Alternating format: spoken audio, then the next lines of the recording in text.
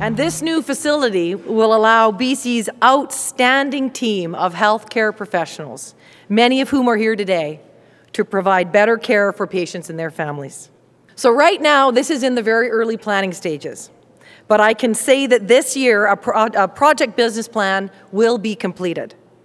And we can expect that the facility will take about 3 years to design and build, once that business plan is approved. By working with our partners and our stakeholders, we can achieve things together that we never could alone.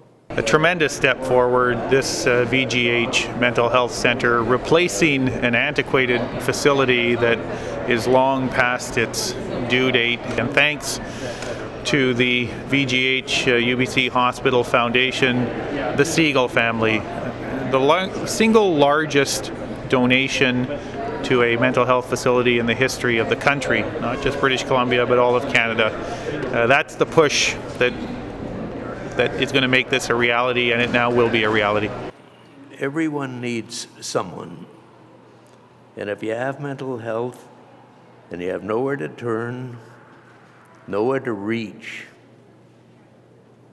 when you need compassion but don't demand it, this is a kind of an affliction that is curable, that will help our society in very many untold ways. And for my wife and I, this hit the right vein. This is the time when mental health will now be out of the closet and we'll be able to have a facility that people can get well in.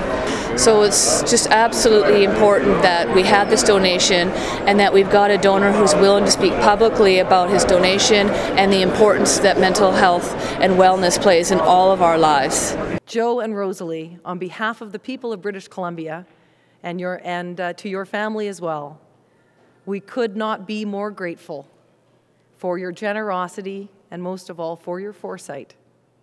Thank you both.